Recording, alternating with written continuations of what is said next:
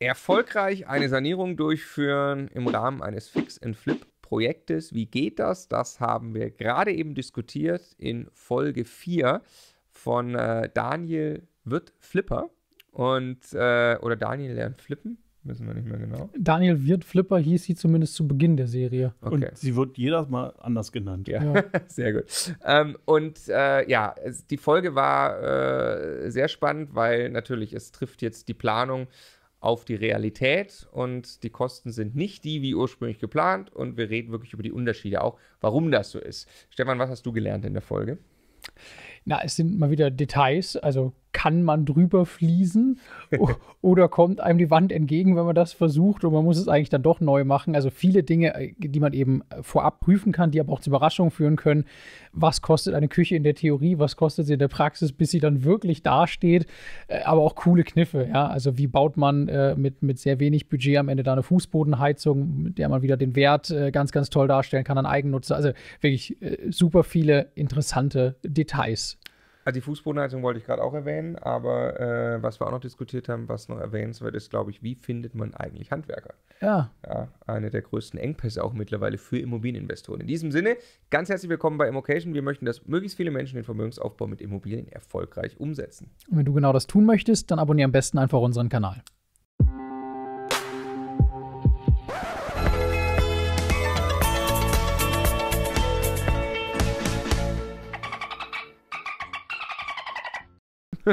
Und wir sprechen wir haben es gesagt, wir wollen genau verstehen, wie die Sanierung ablief. Manchmal läuft ja nicht ganz so wie geplant.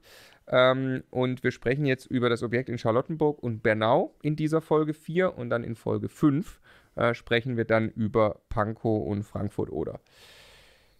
Charlottenburg, wie ging es los? Wie hast du die Handwerker gefunden? Wer war das? Gut, ich arbeite grundsätzlich ja bei solchen Themen vorrangig mit einer Firma zusammen, mit der ich seit Jahren zusammenarbeite. Das ist gerade in Zeiten jetzt, wie aktuell Baufirmen eine Shortage sind, also ein Bottleneck, um es neudeutsch zu sagen, Flaschenhals, was auch immer.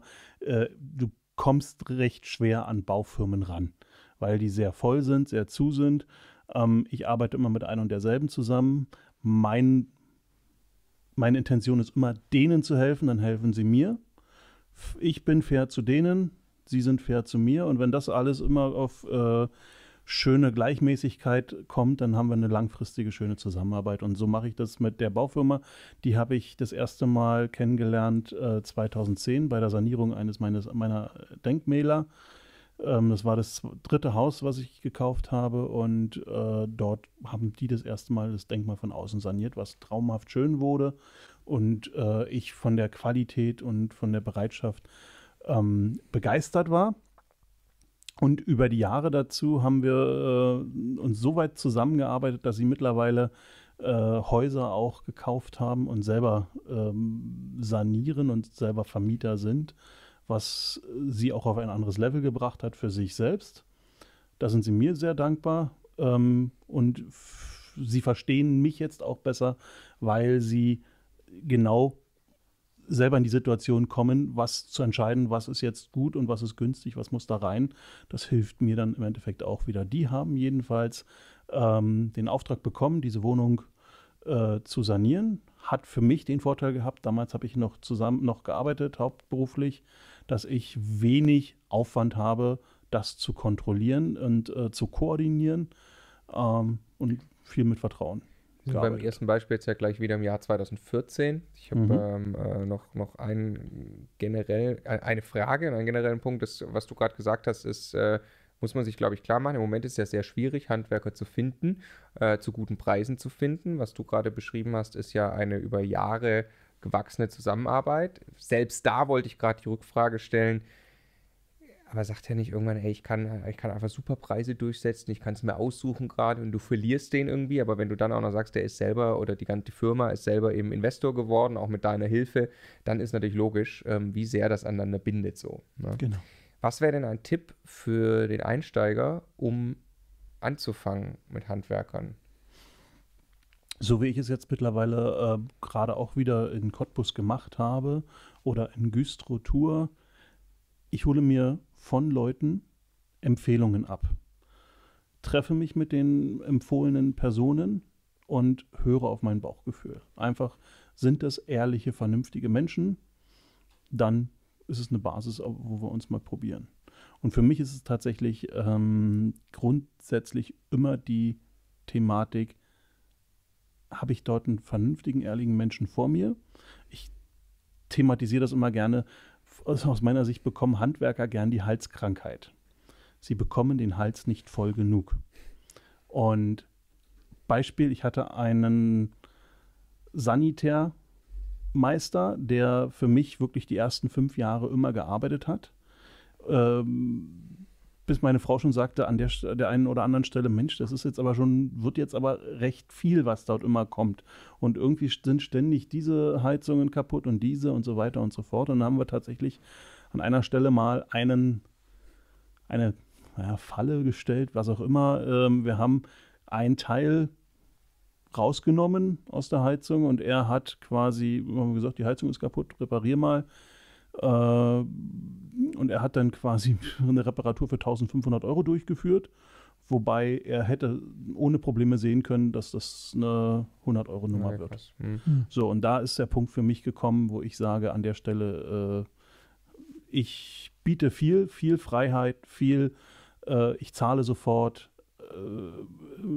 viel Vertrauensvorschuss, aber ich möchte halt nicht verarscht werden. Und das ist so meine Grundlage, deshalb entscheide ich aus dem Bauch heraus, wer gut zu mir passt, mit wem ich gut zusammenarbeite. Triffst du vorher die Leute, mit denen du dann... Genau, also ich arbeite auf Empfehlung. Ich habe das jetzt zum Beispiel gehabt in Güstrow. Da war aus der Masterclass heraus, ich habe erzählt, dass ich in Güstrow bin, dass ich dort jetzt gerade einen Fliesenleger suche und Eider Daus hat mir einer gesagt, ich kenne da jemanden, der jemanden kennt. Und bin sehr dankbar. Dieser Fliesenleger ist fantastisch. Großartig. Ja, auch wieder menschlich, wertvoll, vernünftig und macht seine Arbeit super.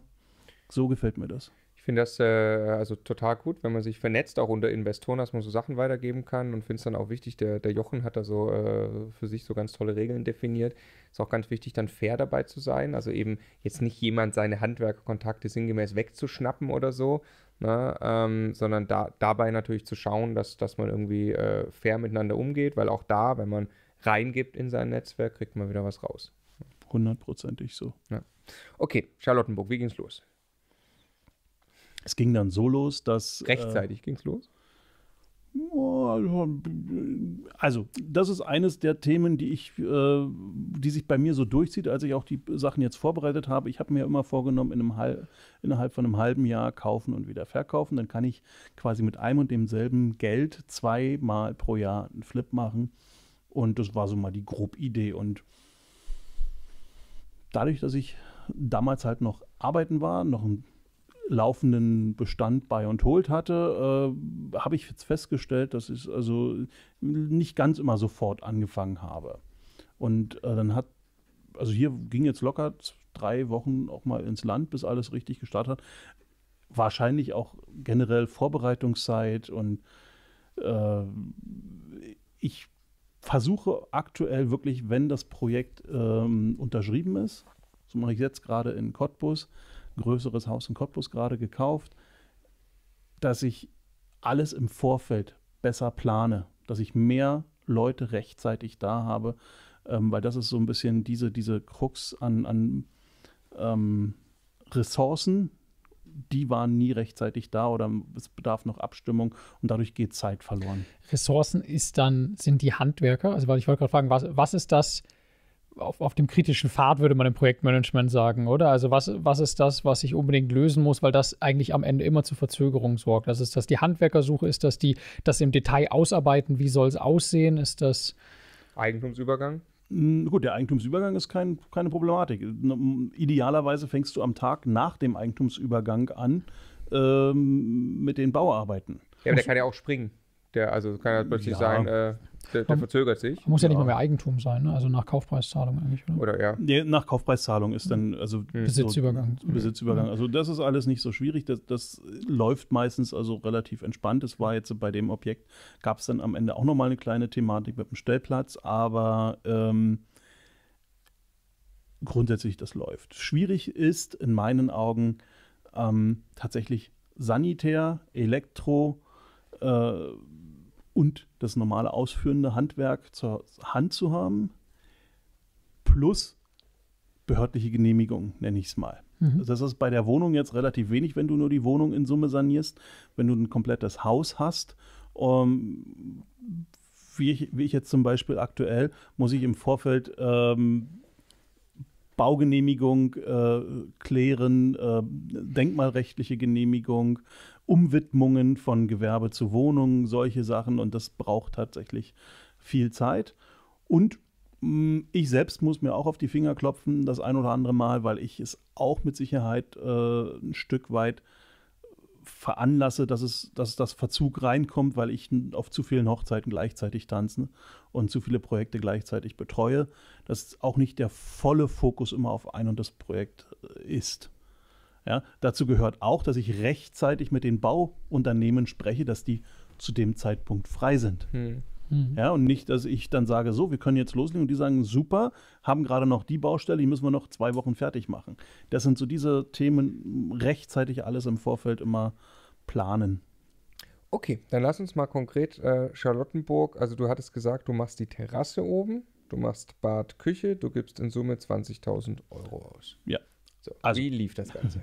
Im Endeffekt lief es so, dass als erstes eine Firma kam, die komplett mal alles, was oben noch war, inklusive Bad, inklusive Küche, inklusive Wände, inklusive Fußboden rausgerissen hat.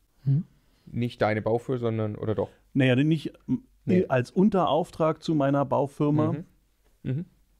Die haben dort Entrümpler, was auch immer geholt, Container unten hingestellt und dann Heidi die Ho, viel Spaß, 2 Tage Attacke. Gut, also einmal alles auf Null. Einmal Das hat strippen, funktioniert, da war einmal keine strippen Überraschung, komplett. oder? Nein, keine Überraschung. Okay, und dann? So, Was dann kostet da so eine Wohnung leer zu machen? 700 in dem Dreh. Okay. Ja. So. Geht echt so, ne? Wenn man sich das ist. Ja. Okay. So. Dann ging es los mit wir haben dann angezeichnet, wo das neue Bad hinkommt, weil ich hatte auch die Grundrisse so leicht verschoben. Das Bad war noch an derselben Stelle, weil die Rohre da bleiben sollten. Aber der Eingang war diesmal von der anderen Seite. Die Idee war, weil es ein Bad im Raum war, ohne Fenster, dass quasi ich zum Fenster hin eine Glastür mache, schräg, dass Licht reinkommt, Tageslicht. Die Tür aber mit hier so eine Folie blickdicht gemacht. So Milchglasfolie. Milchglasfolie, genau. Ich hatte gerade das Wort Nebelfolie im Kopf, aber Milchglas ist viel schöner, das Wort, das passt auch. Okay. Beschreib mal weiter, Bad noch. Wie sah das im fertigen Zustand dann aus irgendwann? Also, erstmal war das Thema, wir haben dann leer gemacht und noch ein großes Problem, wir haben eine Nachtspeicherheizung drin gehabt. So, jetzt hat das gesamte Haus aus den 70ern, typisch Nachtspeicherheizung, was machst du? Ich habe hin und her überlegt, ich kann ja jetzt nicht bei mir, habe auch keinen Gasanschluss, nicht wirklich hilfreich alles. Eine neue Nachtspeicherheizung willst du jetzt auch nicht einbauen, die alte ist auch nicht hilfreich. Da war erstmal eine große Überlegung im Vorfeld, was mache ich? Und habe mich dazu entschieden, eine Fußbodenheizung einzubauen, und zwar auf Elektrobasis. Weil Nachtspeicher hatte ich ja schon den Strom und ich mache dann einfach eine Fußbodenerwärmung und dazu gibt es dann Fliesenboden und der Fliesenboden gibt ja diese Wärme besonders gut und schnell ab, sodass es schon recht effizient war. Und in dem Zuge hast du diese Nachtspeicheröfen dann entfernt? Oder? Ich hatte nur einen. Und den hast du rausgenommen? Den habe ich die ja optisch rausgenommen. auch immer nicht so ganz schön aussehen. Die sehen optisch nicht gut aus, sind wirtschaftlich absolut grauenvoll. Wir reden jetzt nur über das Bad. Nee, wir reden über die gesamte Wohnung. Wir reden über 27 Ach so, Quadratmeter. stimmt, okay. Und du hast aber dann die Wohnung komplett gefliest? Den Fußboden. Ja, klar. Ja, komplett. Ah, okay. Normale, hier diese Heizmatten auf Elektrobasis, überall drunter. Und dann habe ich so eine Art Holzfliese. Sie sieht aus wie Holz, ist aber Fliese. Relativ schön. Und wie viel teurer im Vergleich auf einen Quadratmeter zu einem Laminat oder so? Na gut, das Verlegen, also wird schon Laminat mit Verlegen kostet vielleicht, gut, Laminat hätte ich sowieso nicht genommen, weil es ja eine Eigentumswohnung ist. Und ich wollte halt hochwertig, das war, keine Ahnung, kann ich jetzt nicht sagen, irgendwie 20, 30 Euro pro Quadratmeter sind sicherlich mehr. Plus halt die Matten, die Heizmatten, die aber unter Holz auch nicht wirklich sehr effizient sind. Ja. Deshalb Fliesen. Aber also normalerweise Fußbodenheizung ist ja dann mit Rohren und Wasser und so. Jetzt hier hast du diese Elektrolinien, die können doch auch dann irgendwann Ermüdungserscheinungen haben, brechen, kaputt gehen und dann hängen die unter Fliesen. Oder hält das jetzt 20, 30 Jahre? Also so Erfahrung habe ich jetzt selber auch noch nicht mit den Dingern so viel, aber ich hatte vorher ein bisschen gelesen, die Dinger halten schon ein paar Jahre. Okay. So, und jetzt sagen wir, wenn die 20 Jahre halten, nach 20 Jahren tauschst du sowieso immer alle Fliesen aus. Also ich habe letztens mal eine Diskussion geführt, auch mit Bädern.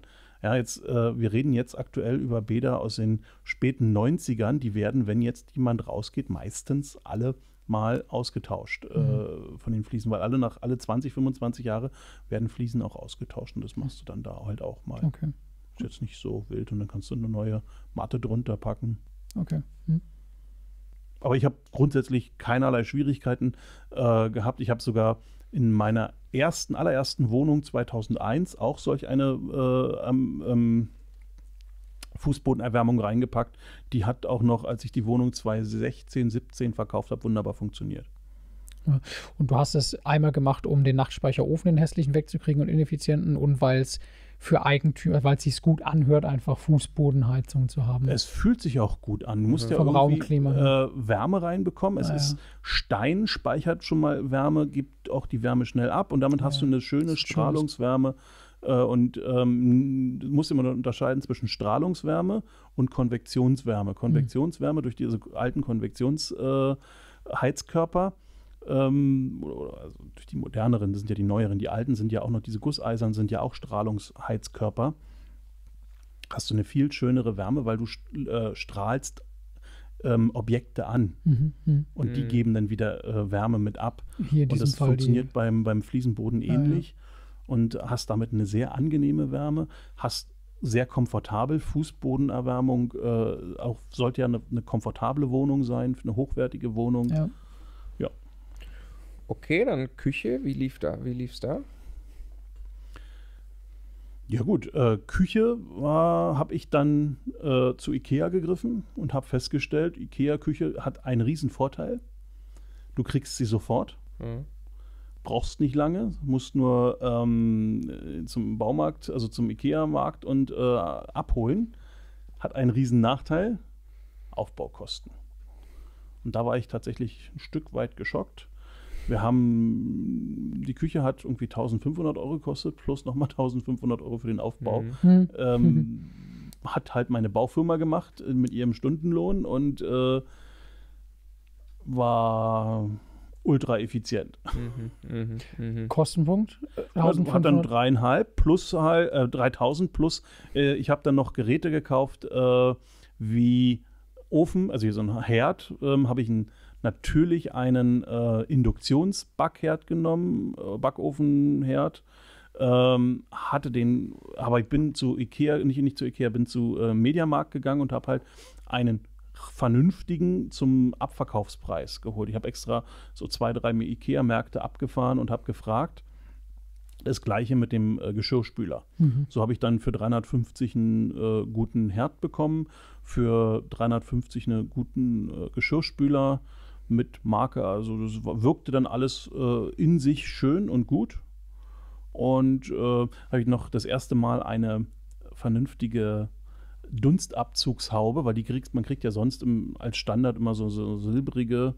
Und ich wollte halt damals 2014 so eine schöne spacige mit abgeschrägter Seite haben in schwarz. Und die gibt es bei eBay tatsächlich für 120 Euro. Fand ich sehr schön. Und die habe ich daran gemacht, wirkte total modern und gut und hochwertig. Ich glaube, das ist richtig Arbeit. Also du kaufst dir das wirklich dann damals zumindest Teil für Teil zusammen, guckst, kann ich hier das noch 150 Euro günstiger bekommen und da noch 150 Euro günstiger. Das ist eine Menge Arbeit, um am Ende dann wirklich bei so einem Betrag rauszukommen, wie du dir den vorgenommen hast. Jeder gesparte Euro ist mein Euro. Ja. Und es geht beim Fix und Flip darum, Im Einkauf liegt der Gewinn, mit Sicherheit, aber auch in der Umsetzung der Modernisierung und in dem Hübschmachen. Ja. Und jeder gesparte Euro ist mein Euro. Ja. Okay, dann schreiben wir uns nochmal die Terrasse im Ergebnis.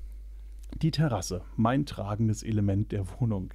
Ich habe 1-2 Jahre im Vorfeld mal ein Bild gesehen einer Dachterrasse, wo ich sagte, wow, das gefällt mir. Das, wenn ich mal eine Dachterrasse habe, so sollte die sein. Das ist, glaube ich, in Folge 1, ne? Da hatten wir das mal gezeigt. Ja. Da hatten wir das mal. Und dieses Bild war für mich so, dass, wo ich sage, das möchte ich jetzt mal umsetzen, weil die Terrasse wirklich auch ziemlich identisch von den Abmaßen war. Ich hatte nur nicht die Möglichkeit, weil wir haben auf dem Bild gesehen, wirklich großflächige 1,20 Meter mal 80 Zentimeter Steinfußboden. Die Dinger, die Platten kosten ein Vermögen. Also eine davon, und da waren glaube ich 6 oder 7, war nicht machbar für mich, das so umzusetzen. Aber ich habe mich entschieden, ich mache in der Mitte aus Holz eine schöne Fläche und dann drumherum die weißen Marmorsteine, die aus Italien. Selbstverständlich. Okay. Wo bist du am Ende zeitlich und wo bist du am Ende preislich rausgekommen? Also zeitlich, wir sind ungefähr locker 4-6 Wochen hinten raus gewesen. Mein Ziel war tatsächlich Ende August anzufangen mit der Vermarktung. Warum? Weil ich die Terrasse so wichtig fand.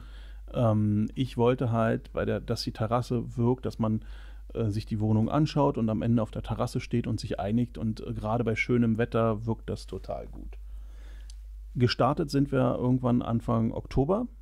Und dann war es relativ... Mit der Vermarktung. Das heißt, zu dem Zeitpunkt wie lange hat der Umbau jetzt gedauert? Der Umbau hat gestartet im Juni, Mitte Juni, also Juni, Juli, August, 3 Monate, knapp 3 Monate. Juni, Juli, August. Okay. Ach so, September auch noch. 4, ne? Ja, das war nicht wenig alles. 4 Monate. Dann hat die Baufirma auch nicht hundertprozentig. Ich habe dann, also die haben natürlich dann auch noch andere Baustellen. Dann war mal nur ein Mann da, mal 2 Mann. Dann war mal eine Woche irgendwas anderes. Ja, also wenn du nicht voll und ganz zu 100% immer das alles begleitest. Ich hatte ja dann auch gearbeitet, habe dann auch aus dem Kopf heraus gesagt, okay, der kümmert sich drum, habe dann nur alle 2 Wochen mal angefragt, wie läuft's, also auch mal hingefahren. Und du merkst dann, da ist irgendwie dann, 3 Tage nach dem letzten Telefonat ist das eingeschlafen und jetzt 10 Tage nichts passiert. So, und dann merkst du das und dann musst du wieder dich reinknien und dann musst du wieder tun, dann musst du es wieder anfahren und so weiter und so fort. Das übliche Spiel, ja. Ich sag mal, aus der ganz großen Blickrichtung ist ja immer noch in Ordnung. 3,5 Monate. Ja, also im Gesamtkontext war ja eine komplette Wohnung neu zu machen. Wir haben sie ja runtergestrippt auf komplett leer und dann komplett neu. Dann ganz am Ende fehlte zum Beispiel noch die Duschabtrennungswand. Ja, ich habe dann Fotos gemacht für die Vermarktung ohne Duschabtrennungswand. Die kamen dann erst, also da war schon verkauft, kamen die erst an. Ja. Aber dafür war sie günstig.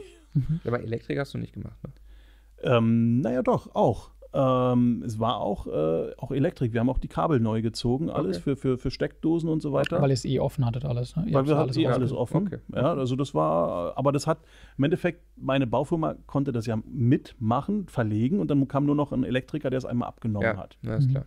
Ja, das ist immer der Punkt, genauso beim Sanitär, Rohre verlegen, das wird dann nur einmal am Ende abgenommen. Ja. Okay, jetzt haben wir 4 Monate. Jetzt kommt die große Preisfrage. Du hattest geplant 20.000 Euro. Wie viel waren es? 27. 27. Was war teurer als geplant? Ach, also die Küche hatte ich nicht im Ansatz. Also ich hatte, glaube ich, 1.000 Euro für die Küchen. Und dann steht die und ist da. Oder? Geplant und vielleicht 500 Euro für den Aufbau, also 1.500 Euro. Und dann waren es nachher, also mal gut und gerne 3.000. Locker, ne? Ja. Also nur für die Küche. Dann kam noch das Thema Möbel, also hier Geräte dazu. Ja. Aber war schon, also Küche war ein Punkt generell. Halt die Zeitverzögerung. Die Terrasse waren halt auch bestimmt 2.000 Euro mehr. die Fliesen, die dann auf dem Boden waren. Das zog sich dann so Stück für Stück immer mal hier 500, da ein Tausender. Ja. Okay, wir sind dann sehr gespannt, für wie viel die weggeht. Also du hast dann jetzt ein GIK in Summe von 107 und du hattest mal einen Verkauf geplant von 120. Wir werden es im Laufe der Serie dann auflösen, zu wie viel du wirklich verkauft hast und ob du den Deal auf der Terrasse machen konntest. Finde ich geil, dass du dir so ein Zielbild, dass du dir überlegst, ich verkaufe dann auf der Terrasse in der Sonne und hier entscheidet er sich für die Wohnung. Und es war nachher so. Ja, es ist krass, wie du es zu Ende denkst. Also wie du es dir schon quasi visualisierst und dir vorstellen kannst, warum ein Eigennutzer sich in dem Moment emotional dort entscheidet. Ich starte die Projekte vom Ende. Ja, saugut. Ich habe immer das Bild, genauso war das bei dem Haus in Cottbus, bei dem geflippten Haus. Und auch da war mir klar, es kommt ein Kapitalanleger und das Haus wird fertig sein und der sagt sich genau so. Hat noch ein paar Potenziale und so weiter und so fort. Und das hilft auch. Ja. Mega cool. Dann lass uns über Bernau sprechen. Und zwar, glaube ich, können wir uns die 62.000 € Wohnung sparen, weil da waren ja keine Sanierungen zu tun. Die Tür. Die Tür, ja, das kann man sich gleich vorstellen. Die Wohnung für 45.000 € im Ankauf in Bernau. Hast du gesagt, du investierst 10.000 €. Fußboden, Bad, Küche habe ich mir hier notiert. Genau, also da ist es dann so gewesen, dass es 2.000 € teurer war. Es waren 12.000. Besonderheit war, ich habe das erste Mal festgestellt, also 90er Jahre Fliesen. Man muss wissen, in den 90er Jahren wurden ja in sehr kurzem Zeitraum sehr viele Wohnungen gebaut. Und die wurden dann auch im Akkord gebaut. Und da war Qualität nicht immer die erste Prämisse. Und ich habe tatsächlich lustigerweise festgestellt, wir haben die ersten Fliesen abgenommen an der Wand und die konnten wir abnehmen, weil dahinter waren 2-3 Millimeter Luft. Das ging dann in der Wandmitte teilweise bis zum Zentimeter, weil die Fliesen haben nur noch in sich gehalten, weil sie ineinander also von der Fugenmasse gehalten wurden und weil sie so ineinander geschachtelt waren, aber sie waren nicht mehr an der Wand dran. Das gleiche Phänomen hatte ich dann übrigens bei der Wohnung in Pankow. Auch nochmal. Das führte dazu, dass wir an die Wand nicht ranfließen konnten, sondern dass wir die gesamte Wand... Ich wäre euch entgegengekommen. Ursprünglich war mal gedacht, die günstigere Variante, dass wir an die Wand ranfließen. Ja. Jetzt mussten wir die Wand abnehmen, alle Fliesen ab, die alten und neue ran. Wo man dann erst wieder einen sauberen Grund braucht und das war es einfach viel mehr Aufwand damit. Genau. Was kostet dann? Ja, 2.000 € Aufpreis. Das alleine 2.000 € extra. Dann sind halt 2-3 Leute beschäftigt, durchaus 2-3 Tage das ganze Alte abzureißen. Dann hast du ja noch den Fliesenkleber, der kommt ja immer hat ja so wenn du wie so ein Kamm, dass er da so einzelne Rillen hat, die musst du abschleifen. Dafür gibt es dann so eine Schleifmaschine und das ist schon anstrengender Aufwand. Richtig Arbeit, also einfach auch zeitintensiv dann. Ne? Genau. Wie oft kann man denn eigentlich drüber fließen? Irgendwann wird das Bad halt klein, oder? Also ich sag mal, nach 2 Schichten sieht es schon sehr komisch aus, was da so drauf ist. Ich habe das, also es sei denn, du fließt Wand hoch. Ja, dann ist es völlig egal. Dann wird es halt immer nur kleiner, aber also sieht man nicht. Ach so, weil man die Kante von oben sieht. Wenn du aber... Du siehst die 4. Schicht fließen. Ja, ich das, guck mal, grün ist doch mittlerweile wieder modern. Vielleicht machen wir 2 ab. Ich habe das gesehen jetzt gerade bei der Wohnung, bei einer Wohnung, die ich neu bekommen habe, von einer Dame, die ausgezogen ist in Frankfurt oder. Da ist die 2. Schicht schon drauf. Ich kann jetzt nicht noch eine 3. drauf fließen. Muss jetzt also hoffen, dass ich will nur den Fußboden neu machen. Das ist auch übrigens, also wenn die Fliesen an der Wand noch halbwegs funktionieren, versuche ich immer mit dem Fußboden einen schönen Kontrast hinzubekommen. Dass das in sich wieder irgendwie dann dass es dann wieder ein bisschen moderner, ein bisschen schöner ist. Und das versuche ich jetzt zum Beispiel in Frankfurt oder. Auch wieder eine billige, einfache Lösung, dass nur der Fußboden neu gemacht wird und vielleicht kann man auch nur auf den Fußboden neu drauf fließen. Ja. So. Aber hier war es halt das Thema Bad komplett nagelneu. Hat Spaß gemacht. Ja, Aber sonst war es so wie geplant. Fußboden, wenn du was für einen Fußboden, ein Laminat? Nein, Parkett. Parkett. Eigentumswohnung War für mich wieder, immer weil ja Parkett. leer, also Eigentumswohnung heißt Verkauf an Eigennutzer, ne? Ja.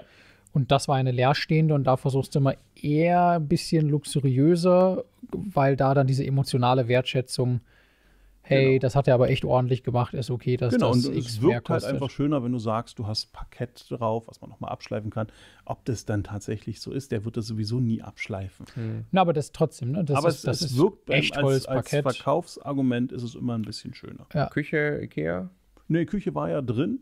Die Ach so. musste, also war eine weiße Küche drin. Ja. Die musste ein bisschen geputzt werden und an der einen oder anderen Stelle ein bisschen repariert werden. Da hat die Baufirma da auch schnell so einen kleinen, also so einen Allround-Handwerker, der so ein bisschen tischlermäßig begabt ist, hat dann die Küche da so ein bisschen wieder also so hingezimmert, dass sie ordentlich war. Dann wurde geputzt.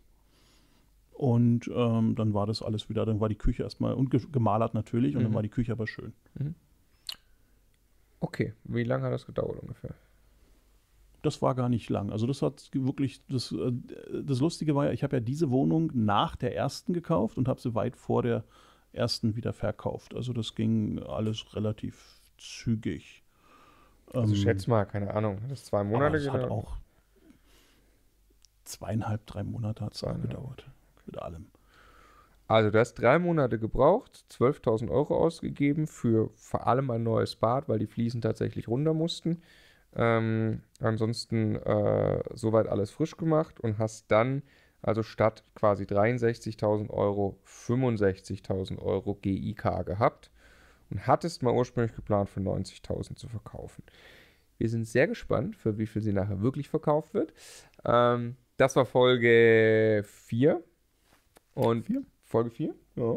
Wir freuen uns auf Folge 5. Logischerweise sprechen wir dann über die Sanierung in Pankow und die Sanierung in Frankfurt oder. Wir sehen uns in Folge 4.